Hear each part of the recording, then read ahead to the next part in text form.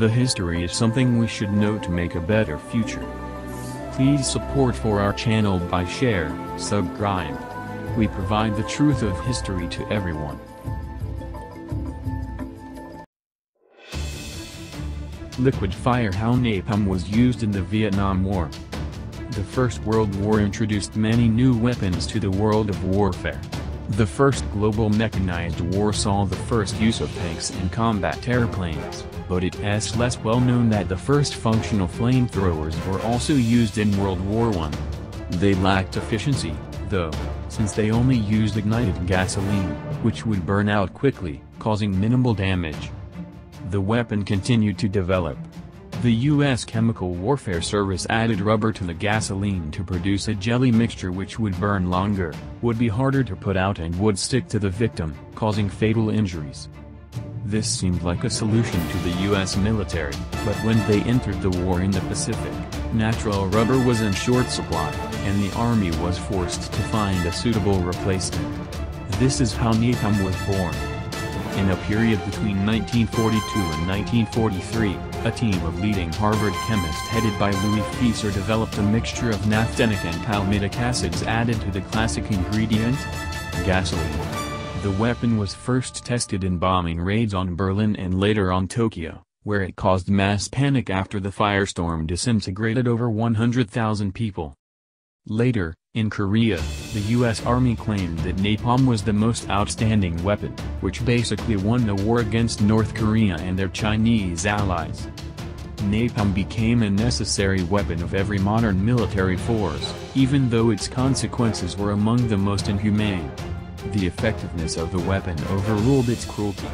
In fact, napalm caused carbon monoxide poisoning when used on enclosed environment which wasn't directly hit by fire.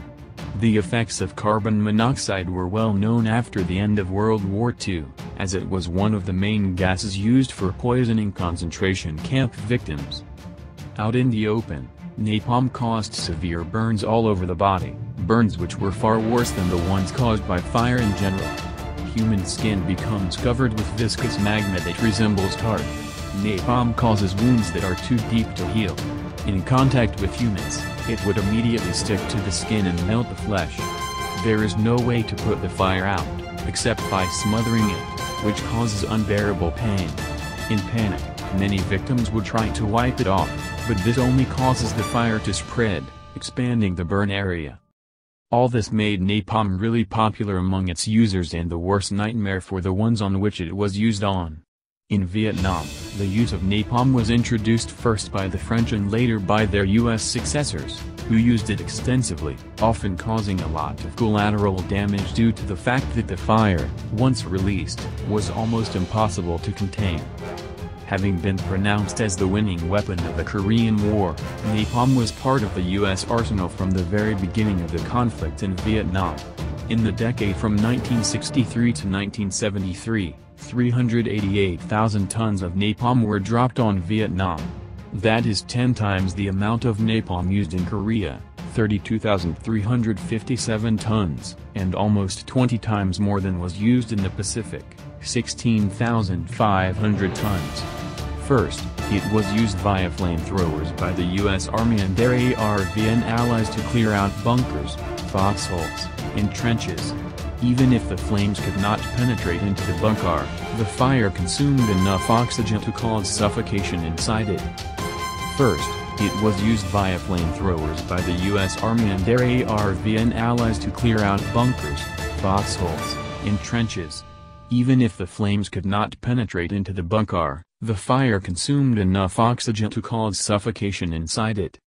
Reports exist which state that the flamethrowers were often used to clear out or destroy enemy villages, which implies that they may have been used against civilians as well. Napalm became a psychological weapon, as the enemy was terrified of the hell on earth caused by its use. Later on in the war, the U.S. bombers began to drop napalm bombs, which proved to be far more destructive than the flamethrowers. A napalm bomb could leave an area of 2,500 square yards engulfed in unquenchable fire. Using napalm bombs dropped by a fast-moving aircraft didn't guarantee much accuracy. This resulted in many civilian casualties. One of the most iconic photographs taken during the Vietnam War depicted children fleeing from a napalm strike, terrified. The little girl from the photograph, Kim Phuc, stated later, "Napalm is the most terrible pain you can imagine. Water boils at 100 degrees Celsius, 212 degrees Fahrenheit. Napalm generates temperatures of 800 to 1200 degrees Celsius, 1,500 to 200 degrees Fahrenheit."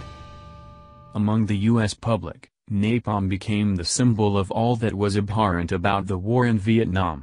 The Vietnam War was the first conflict to be widely broadcast on television, though it was well known that the weapon had been used in the Pacific and in Korea. Its effects had never before been seen so directly by the public. The anti-war movement started to protest against napalm use in 1966, calling for a boycott of the company that produced napalm for the U.S. military, the Dow Chemical Company. It was not until 1980 that the United Nations Convention on Certain Conventional Weapons, CCWC, declared the use of napalm against concentrations of civilians a war crime. A number of countries did not sign this protocol, which entered the canon of international law in 1983. The United States signed up to the convention approximately 25 years after the General Assembly adopted it. On January 21, 2009, President Barack Obama's first full day in office. Their ratification, however, is subject to a reservation that says it can disregard the treaty at its discretion if doing so would save civilian lives. After the Vietnam War, napalm saw active use in Western Sahara, 1975 to 1991, by Moroccan forces, Iran, 1980 to 1988, Iraq, 1980 to 1988, 1991, Angola, 1993, Argentina, 1982, and Yugoslavia, 1991 to 1996.